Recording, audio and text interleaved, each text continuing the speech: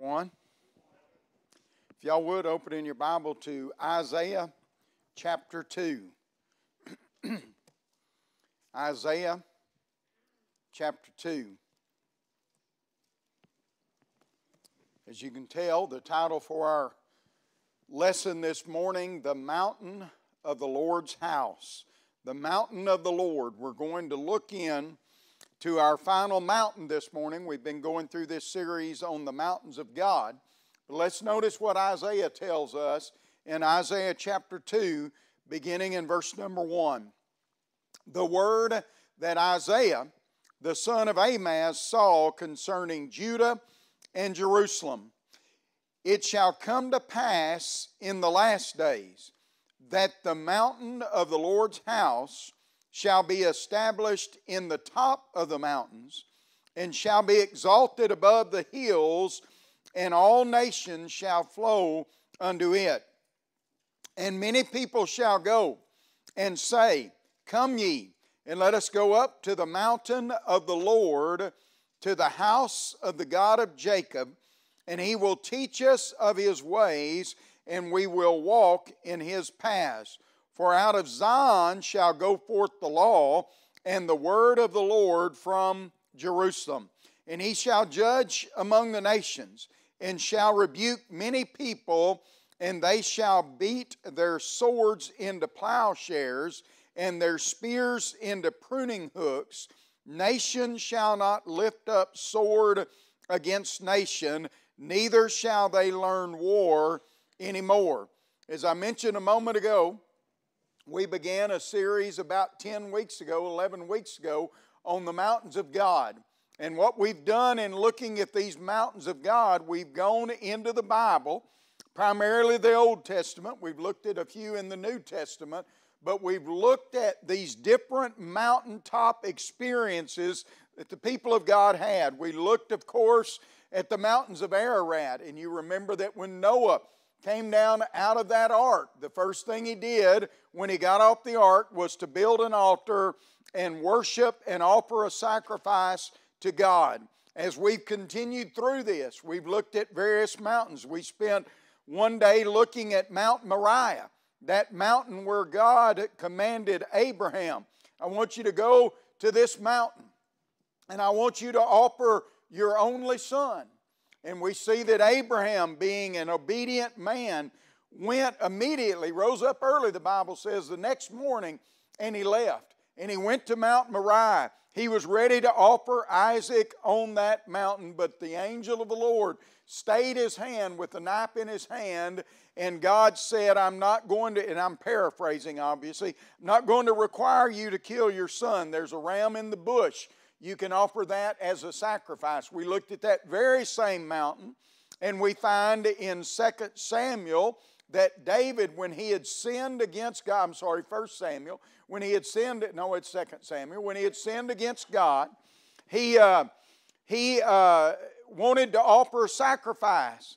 So he comes to a threshing floor on Mount Moriah, and he finds this man out working in the field, and he goes to that man and says, I want to buy the animals, I want to buy the wood, I want to buy this so that I can offer a sacrifice to God. And you remember the man said, no, you're the king, you can have it all. And he said, I will not offer unto God anything that costs me nothing. And we learn later in the books of Kings and Chronicles that that's the very same place where Solomon built the temple. And so Solomon built the temple on Mount Moriah. We came to the pages of the New Testament, and we found that Jesus was offered on Mount Moriah. And so these mountaintops that we've looked at, they have been moments where God's people have worshiped and sacrificed, and we find that on that Mount Moriah, that God actually sacrificed His Son for us. Well, why did God do all that? Well, we find an indication in Isaiah chapter 2. God all along was planning to build the mountain of the Lord's house. And He wanted His Son to be the one that built that house. And so Isaiah tells us that this would come to pass in the last days. We've talked about this on numerous occasions, and you all understand this. We are now living in the last days. Not the last days as our religious friends around us would say. Oh, the signs, and boy, they're really having a heyday right now. They're talking about we just had an eclipse, and now Iran is after Israel, so we know we're living in the end times, and the church is about to be raptured into heaven, and it's going to be the great battle of our... They're talking all this stuff, and there's one word that describes it all. Nonsense. The Bible doesn't teach that. The Bible teaches us that the last days began in Acts chapter 2 at the establishment of the church. And you can read in Acts chapter 2 where Peter quotes from Joel the prophet. And Joel said, in the last days it'll come to pass. And you can find in Acts 2 and about verse 16 that Peter said, this is that which was spoken by the prophet Joel. In the last days, he said. So the last days began at the establishment of the church in Acts chapter 2. And they will end when Jesus returns. The reason the Bible speaks of them as the last days, this is the last dispensation that God is going to be dealing with man. We remember in the very beginning of the Bible, beginning with Adam, going on, and we could go through Abraham, and we could talk about Isaac and Jacob. God was dealing with them in what we call the patriarchal law. God would actually speak to the father. The father would function as the high priest, and he would reveal God's message to his family on how to worship, how to sacrifice, how to do all the things that were necessary for them to do. But we remember that in the book of Exodus, that God in Exodus chapter 20 made a covenant with the nation of Israel. It's also recorded in Deuteronomy chapter 5. And He gives the Jewish people a unique law. And that law was unique in one sense because it was written by the very finger of God. And Paul talks about that in Romans chapter 10. And so the Jews were living and worshiping God under the Mosaic law. The patriarchs worshiping God under the patriarchal law. Those two dispensations ended in the book of Acts. And now we are living in the last dispensation of God, called the Christian dispensation by some, called the church age by others. Whatever terminology you want to use, Jesus Christ is now sitting at the right hand of the Father. He is living to make intercession for us, and He is our high priest, He is our king, and we are worshiping under the covenant of the New Testament. Now, brethren, that's crystal clear, and that's exactly what Isaiah and Joel and others, as we will see in just a moment, was talking about. The mountain of the Lord's house, verse number 2, is going to be established in the last days. And it shall be established, he said, in the top of the mountains. It'll be exalted above the hills. It will be, as we said throughout this series, the tallest mountain of all. This is the tallest mountain God is. It dwarfs Mount Everest. Mount Everest is just a tiny hill compared to the mount of the Lord's house. And so we're talking about this morning the mountain of the Lord's house. So the question that we need to ask and answer first of all, in my estimation, what is this mountain of the Lord's house? Well, not only did Isaiah talk about it and Joel talk about it, but we find that Daniel the prophet also spoke of it. So let's now turn to Daniel chapter 2. Daniel chapter 2. By the way, I've spoken of this on other occasions, and you remember that I've given you a little teaching thing to help you remember twos for you to remember. Twos for you to remember. And if you can remember Isaiah chapter 2, Joel chapter 2, in Acts chapter 2, if you can remember those two. So all you've got to remember is Isaiah and Daniel and Acts, and go to the second chapter and you can answer all the questions that people might ask about the building of the church. They all pointed to this one day where Jesus is crucified, where Jesus is buried, where Jesus is resurrected. He ascended and sat down at the right hand of God, and He is now living to make intercession for us. And so as we turn to Daniel chapter 2, I would like for us to begin our reading in verse number 26. You remember that at the beginning of this chapter, or at the beginning of this book, you remember that the children of Israel had left God so often and so many times that God is finally punishing them, and He sends the nation of Israel into 70 years of Babylonian captivity. Isaiah, looking through the lens of prophecy, prophesied that that was going to happen. Jeremiah the prophet said it will last for 70 years. Daniel is one of those young men, probably maybe a teenager even, who is brought into that Babylonian captivity. And y'all remember this. So now Daniel is a prophet living in the Babylonian captivity. He ascends to where he is going to actually interpret the dream that Nebuchadnezzar had. Nebuchadnezzar, the king of Babylon, had a dream, couldn't remember what it was, didn't know what it meant. So he calls all his wise men. No man is able to answer. And then they say, well, Daniel can do it.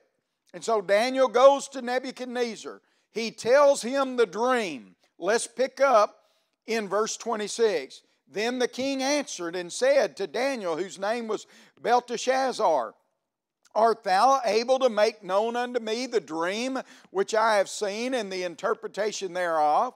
Daniel answered in the presence of the king and said, the secret which the king hath demanded, cannot the wise men, the astrologers, the magicians, the soothsayers show unto the king? I love verse 28.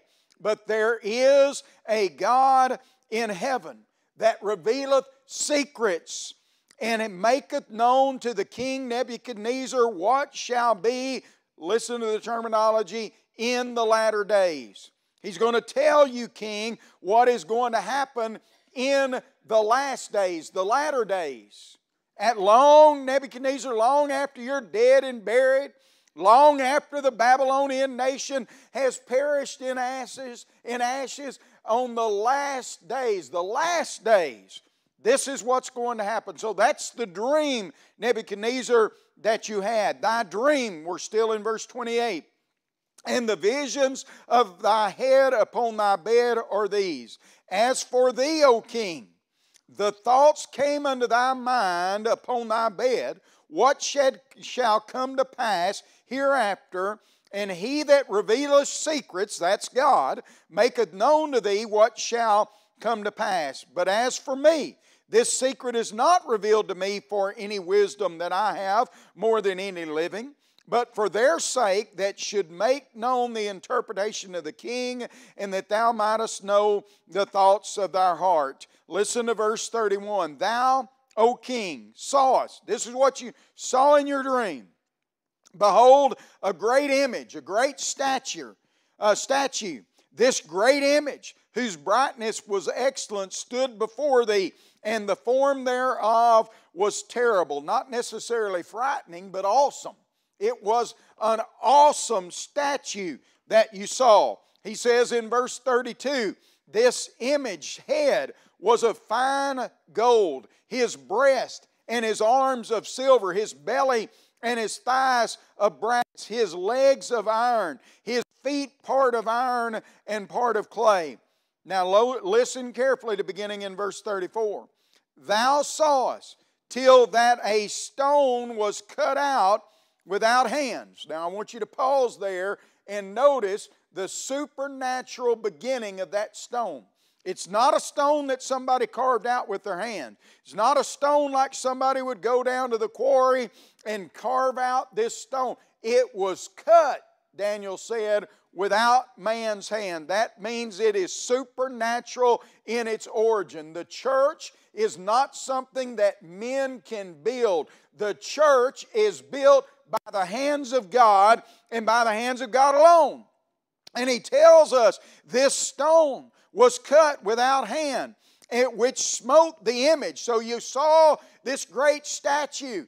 And as you're looking at that great statue, you saw the head of gold, and he describes all the way down to the feet. And he says, as you're seeing this great image, this great statue, there's also a stone that is cut, but it's cut without man's hand. And notice what that stone does. It says that it break them to pieces. So the statue is utterly destroyed by the stone. Well, we're going to find out what that stone is in just a moment, and we're going to find out what happens to that stone. Notice verse 35.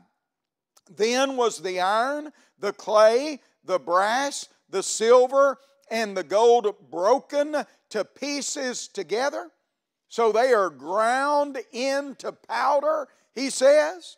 Continuing in verse 35, they became like the chaff of the summer threshing floors, and the wind carried them away, that no place was found for them. I've got to drive down a peg.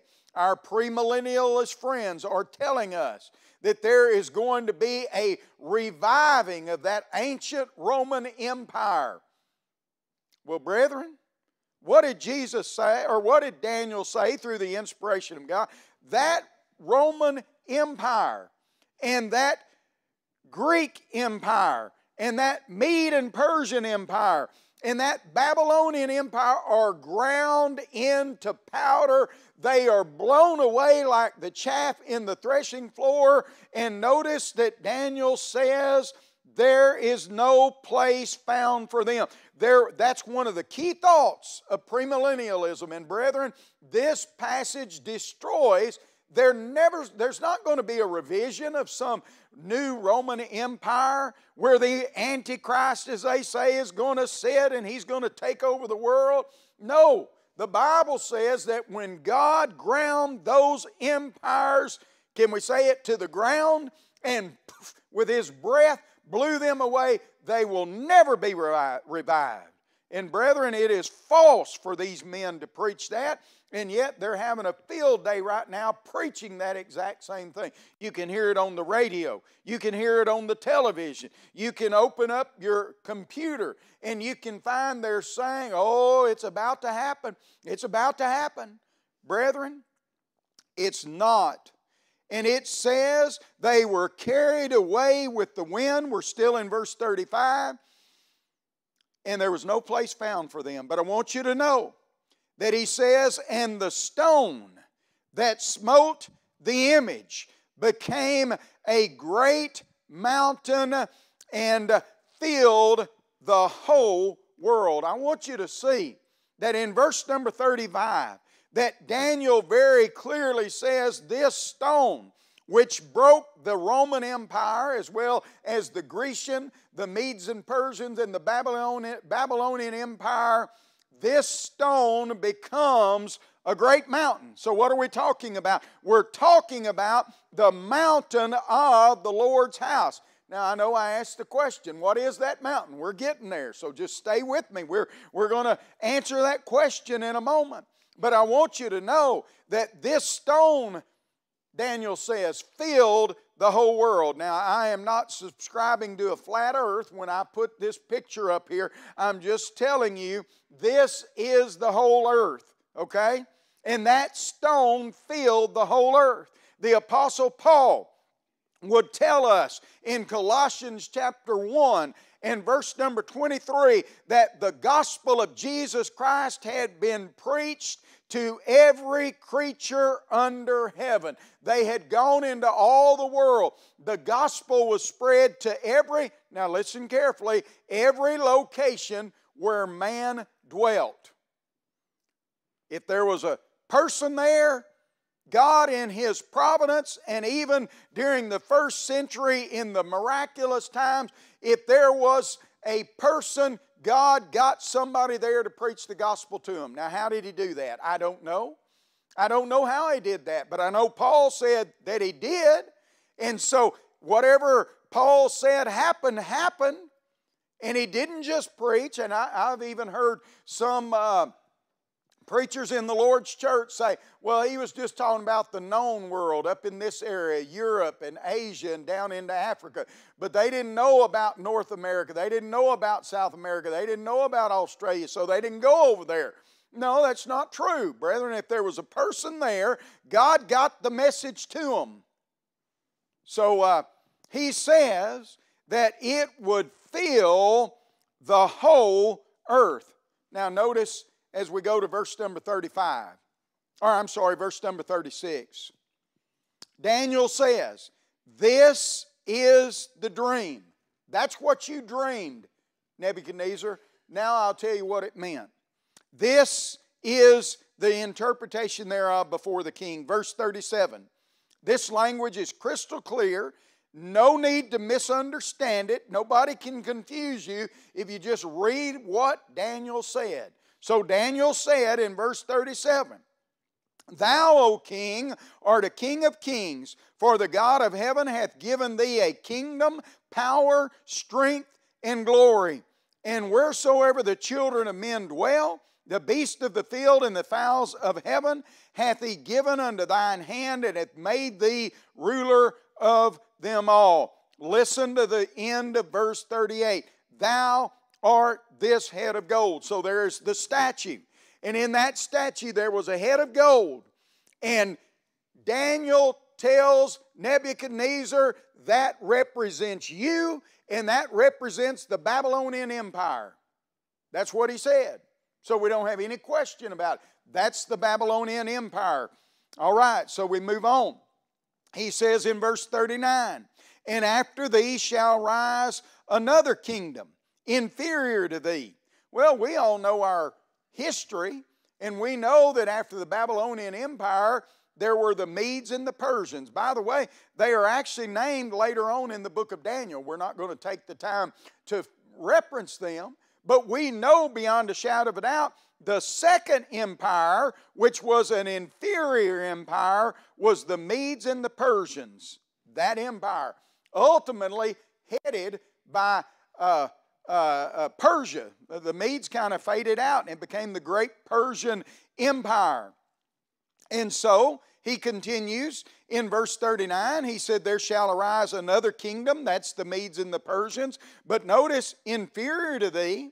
And then another third kingdom of brass, which shall bear rule over all the earth. He's talking about the Greek Empire. We all know this. The Grecian Empire. We remember that Grecian Empire. And we remember how it was spread over all the world. And by the way, they find Greek inscriptions all over the world. This is not something that is just in the Bible, and I'm not saying that in a negative way. I'm saying that even secular history recognizes what we're talking about. So the Grecian Empire. And then he says in verse 40, the fourth kingdom. Now that's the one that is the Roman Empire. The Roman Empire. And again, the Roman Empire has been known all over the globe. Do you know that they have actually found in a cave in Colorado a Roman soldier's shield? Now, how did that get there? How did that Roman soldier, and coins, they found coins, Roman coins all over the world. Well, how did they get there? Because there was a worldwide trade established even in those days. So this Roman Empire, the fourth kingdom, listen to it in verse 40, shall be strong as iron. For as much as iron breaketh in pieces and subdueth all things. You know that you can take an iron hammer and you can break all kinds of gold and brass. They have no resistance to iron. Iron is strong, and so he says this kingdom is going to be strong like iron. Just as iron breaks in pieces and subdueth all things, as iron that breaketh all these shall it break in pieces and bruise. And whereas, listen carefully to verse 41, Whereas thou sawest the feet and toes, part of potter's clay and part of iron. So as he looked at this great statue, he saw that at the bottom, the legs and the feet being of iron. And he noticed that in the feet, it was iron mixed with clay. And if you know anything about metal, you know iron and clay do not mix. And so what he's saying here is that this kingdom, verse 41, shall be divided. But there shall be in it the strength of iron, for as much as thou sawest the iron mixed with miry clays. And the toes of the feet, verse 42, were part of iron and part of clay. So the kingdom shall be partly strong and partly broken. We can read in biblical history, we can read in secular history that the Roman Empire, as strong as it was, had weaknesses. One of the weaknesses, when they went in and conquered a nation, they would actually tell them, you can either die or you can become a Roman citizen. Many people became Roman citizens.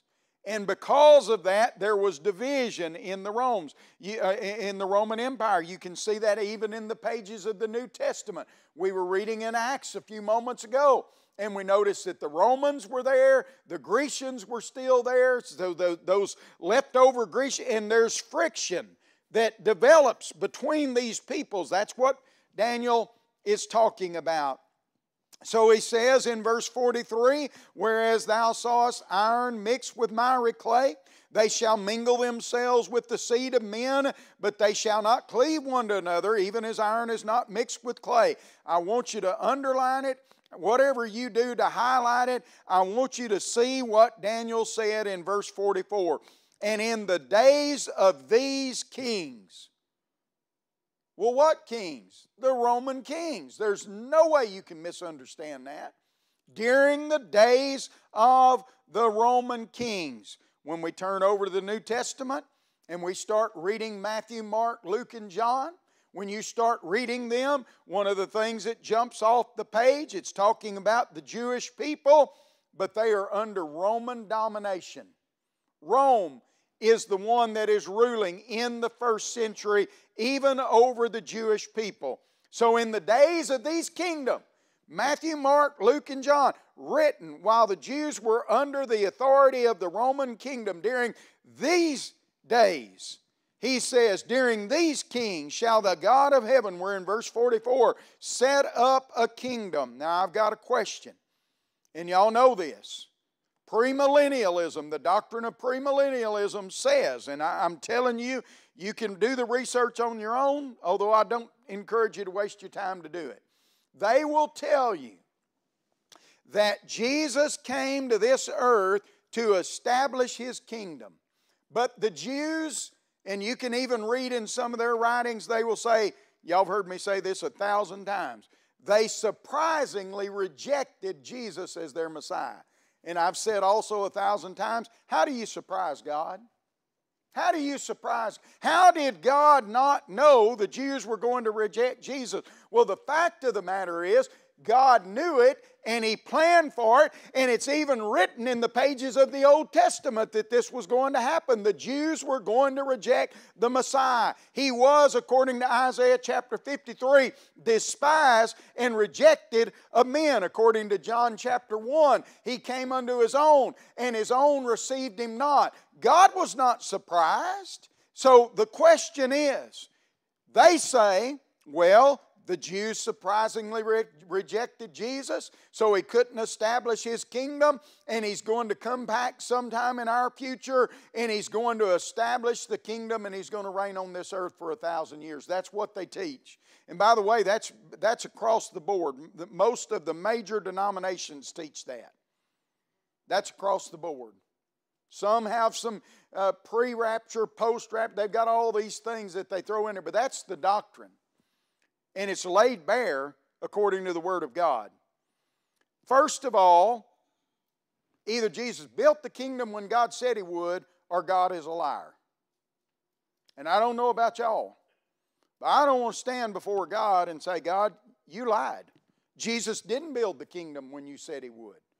He was thwarted in building the kingdom, and he's going to have to build it later on. Do you want to stand before God and try to argue with Him on when Jesus built the kingdom? Either He did it or He didn't. Daniel and other prophets tell us that He did. So let's continue on.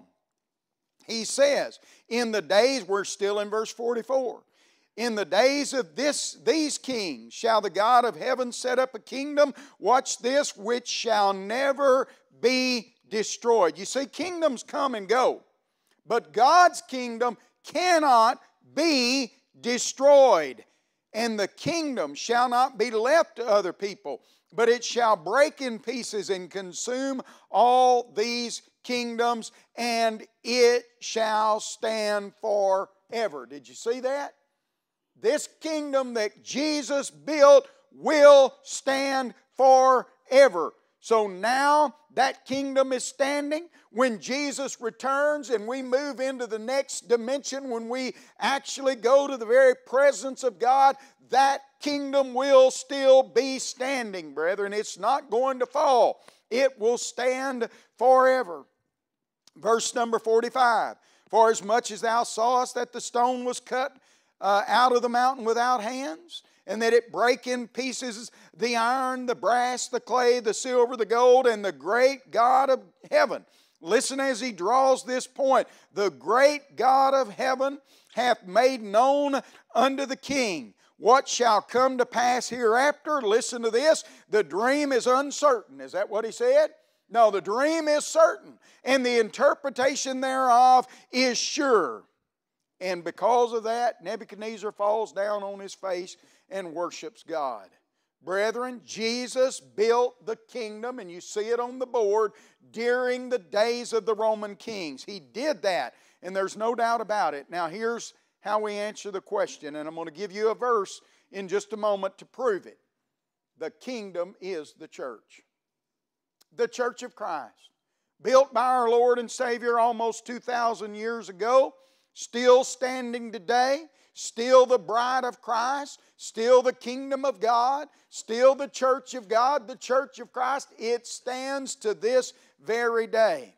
This, and I apologize, it's not real clear, but this is a graphic picture of what Nebuchadnezzar saw, how Daniel interpreted it in Daniel chapter 2. He does it in Daniel chapter 7, only he gives us another picture. It is a lion, a bear, a leopard, and a terrifying beast. He in Daniel chapter 9 says it's a ram and a goat. And he identifies every one of them. The Babylonian Empire, this is on the right. The Persian Empire, the Grecian Empire, the Roman Empire. And we see in Daniel 2 and verse 44 that in the days of these kings shall the God of heaven set up a kingdom which shall never be destroyed. Brethren, that is as clear as it can be. So what we read in Isaiah chapter 2 a moment ago, we saw that Isaiah saw the mountain of the Lord's house. And this mountain, as we just said, is the church. And this mountain was designed to bring peace to the world.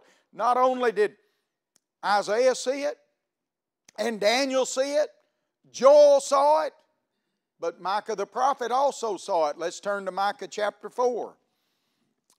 Micah chapter 4. And I will tell you, we're not going to spend as much time on Micah as we did on these other guys, because we just don't have the time to do it. But let's go to Micah chapter 4. See the harmony of what these guys saw.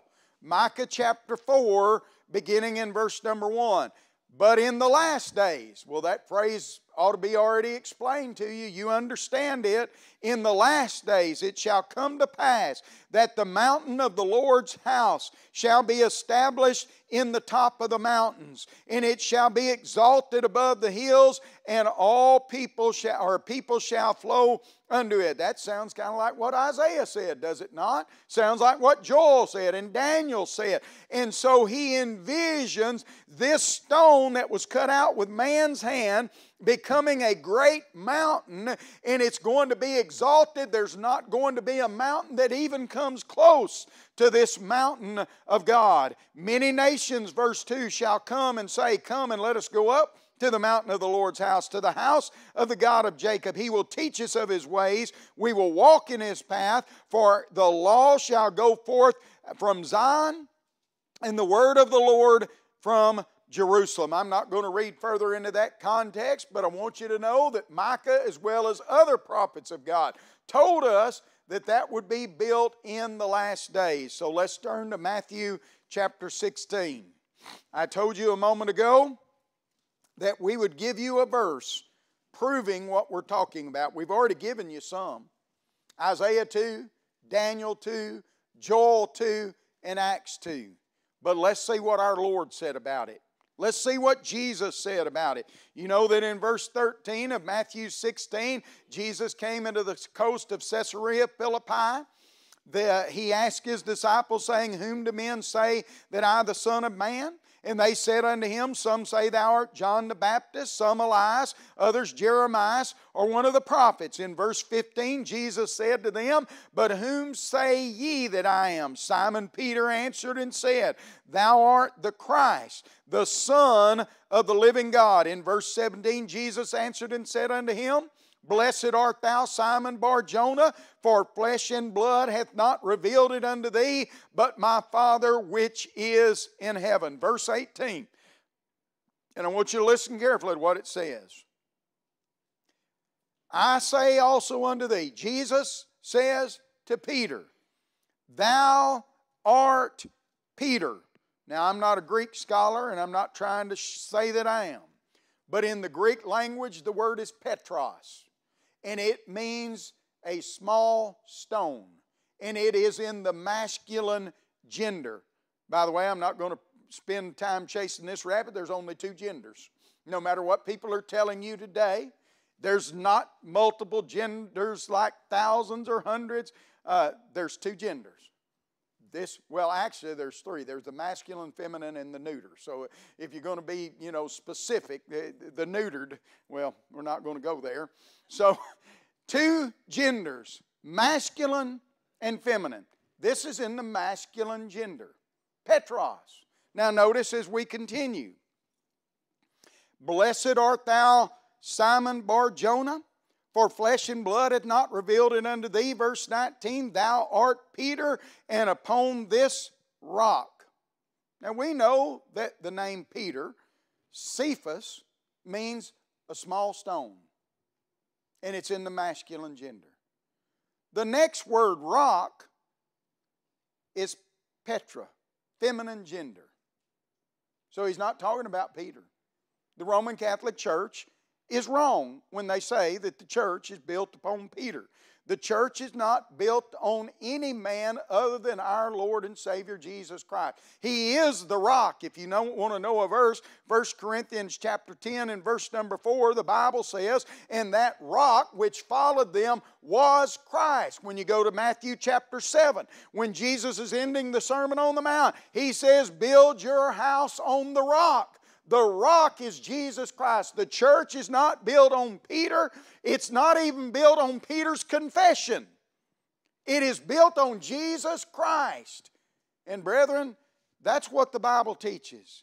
And He says, upon this rock, upon myself, my fact that I am the Christ, the Son of God, I will build my church. Jesus said, I will build my church. At this point, the church has not been built. But Jesus, looking into the future, says, there is coming a day when I will build my church. It's going to be that stone that was cut out with man's hand. That stone is going to become a great mountain and fill the earth. Jesus said, I will build my church. And I want you to look at that word, church. It's singular. C-H-U-R-C-H. Jesus didn't say, I'm going to build a bunch of churches and you choose the church of your choice. He said, I will build my church and the gates of hell shall not prevail against it. Listen to verse 19. How do I know that the church is the kingdom? How do I prove that? Look at verse 19. Jesus said to Peter, I will give unto thee the keys of the kingdom of heaven. So Peter, I want you to take these keys that I'm giving you.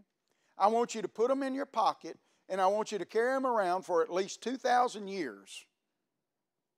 and then someday I'll let you open the door to the kingdom. So where is Peter right now? Is he an old man, 2,000 years old, walking around somewhere in Israel and nobody knows who he is, just waiting to build that kingdom, to open the door, not build the kingdom, to open the doors to the kingdom? No, we know that Peter's dead. Peter's dead. So what good are those keys if the man that Jesus gave them to is dead already? Well, we know what good they are, because Jesus built the church, Peter opened the door, and we can read about it in Acts chapter 2. And then Peter not only opened the door to the Jews, but in Acts chapter 10, which we almost got to in Bible class this morning, in Acts chapter 10, Peter used those very same keys to open the door to the Gentiles. Peter opened the doors. The church, the kingdom of God, has been established for 2,000 years almost. So, brethren, the kingdom is the church, and the church is the mountain of the Lord's house. Now, here's where we're going to take just a moment. I'm not going to spend a lot of time on this, but I want to remind you of something that we said. And as I'm reminding you, turn with me to John chapter 4.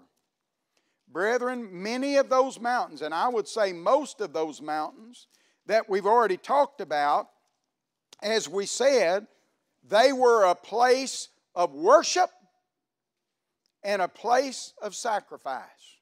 So we now, living on top of the mountain of God, the church of our Lord and Savior Jesus Christ, what do you think God expects of us? Well, brethren, He wants worship. And Jesus said in John 4 and verse number 24, God is spirit, and they that worship Him must worship Him in spirit and in truth. He told us in verse number 23 that God was searching for true worshipers. So, brethren, I hope you see the point. And this is what we've been building up to throughout this entire series. The church of Christ is a place of worship to God. It's not a place where we just sit back and we get doled out some food. We sing, and I'm talking about spiritual food, and we sing a few songs, we eat the Lord's. It is a place of worship. And God's people are a people of worship. And we know that Peter tells us in 1 Peter chapter 2 that we are priests. The Old Testament priests, what did they do? They worshiped God, and they led the nation of Israel in the worship of God. So, brethren, God expects us as His priests today to worship Him. But not only did those mountains were they a place of worship, but they were also a place of sacrifice. I want you to turn with me to Hebrews chapter 13. Hebrews chapter 13.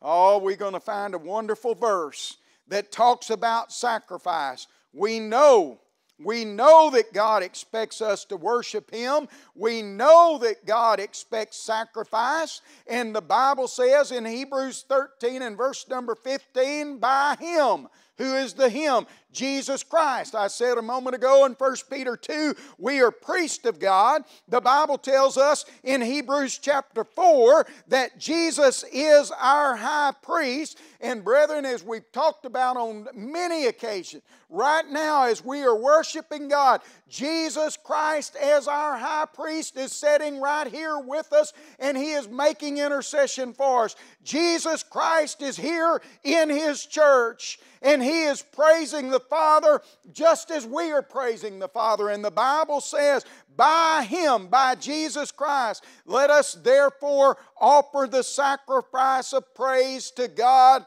continually. What is that?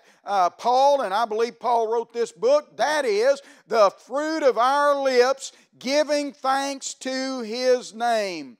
Do you remember the Bible telling us that Jesus Christ is singing right now with us when we sing praises to God? He's leading us, brethren, in the worship of the Father. I've got another verse I want you to flip over to, Romans chapter 12. Romans chapter 12. Oh, we're almost done. Y'all just stay in your seat for a minute more. The Bible says in Romans 12 and verse number 1, I beseech ye therefore, brethren, by the mercies of God, that ye present your bodies a living sacrifice. Brethren, the church is a place of worship. The church is a place of sacrifice. We pour out our hearts in praise to God. We give the fruit of our lips. But not only that, Paul tells us that our being is a life of living sacrifice. And brethren, I know I may be wrong, but I believe that Paul in his mind is going back to the thousands of animals, the millions of animals that were offered under the old law, dead animals that Hebrews chapter 10 and verse number 4 could not take away the sins of man. It's not possible for the blood of bulls and goats to cleanse us of our sins. And so Paul is saying we're no longer under that old law. We're no longer offering up dead animals in sacrifice to God. We are offering ourselves as a living sacrifice, holy and acceptable unto God, which is your reasonable service. I've talked about that word reasonable many times. In the Greek language, it's logic, or in the English it's logic. We take it out of the Greek. It's logic. What is Paul saying? I believe that Paul is saying God has done so much for you, brethren, that it is only logical and reasonable that you give your life back to Him as a living sacrifice. I don't think that's hard to understand. Verse 2, how do we do that?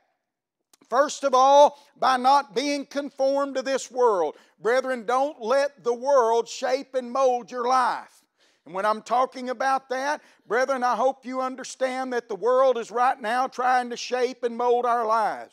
As I said a moment ago, the world is trying to get us to acknowledge that there are so many genders that we can't even count them. The world is trying to get us to acknowledge that denominational worship is okay with God. The world is getting us to try to believe that we ought to be more involved in politics than we ought to be in the Lord's church. Brethren, the world is after us all the time, and John tells us in 1 John 2, love not the world, neither the things that are in the world. Brethren, we must not allow the world to conform us. He says, and be not conformed to this world, but be ye transformed. I love that word. We talked about it how many times? Metamorphosis is the word. At least that's the way we would say it. We got a lot of fuzzy caterpillars walking around right now. You can't hardly go outside without stepping on a dozen. And one day, if you don't step on it, and some bird doesn't eat it, or somebody else, that little fuzzy caterpillar is going to turn into a beautiful butterfly. Metamorphosis. Brethren, the Christian goes through the process of metamorphosis. We sang a song a moment ago. Would Jesus, and I can't remember the exact words right off the top of my head, but y'all know, for such a worm as I. For such a worm as I. But Jesus said, you're no longer a worm. You're a beautiful butterfly. Oh, brethren, we need to live this in our lives. And when we do this, we prove what is that good and acceptable and perfect will of God. 2 lessons I want us to learn, and then we're done. The church has always been in God's plan, and it's always been a place of worship and sacrifice. And brethren, the church predates denominationalism.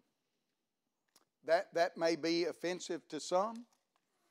We are not denominational. We are the church that's revealed on the pages of this Bible. We predate every denomination. And if you don't believe that, just go to secular world history. And they can give you the exact dates when every denomination was started. The Bible says the church was started by Jesus Christ in the city of Jerusalem in the 1st century. And you go and you compare every denomination you want. And you will find that either a man or a woman or a group of men started them. Well, brethren, that's the wrong man. And you can look and you can see the location. The Bible says it's going to start in Jerusalem. Some of them started even in America. Imagine that. Imagine that. Some of them started in Europe. Some of them started in Africa. Some of them started in Arabia. Wherever you want to go, you look at all of them. Well, brethren, that's the wrong place. They were started at the wrong time. We're told by secular history that in 606 BC, Boniface III declared himself. Now, the start of it was already there, but in 606 AD, a man had the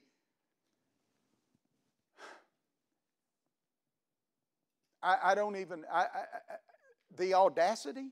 I mean, I'm struggling for a word. And the word that I keep wanting to say is stupidity, but I know that offends people. But this man had the audacity to declare, I am El Popa. I'm the Pope over all the world. No, sir. You're 600 years too late. Jesus has already done it. He is the preeminent one. So I hope this morning that you have listened carefully. I hope that you have loved this series on mountains as much as I have. I could start and preach again next week. I couldn't handle that. I love this series. But you know what? God's not only the God of the mountains, but we're going to talk about next week, He's the God of the valley.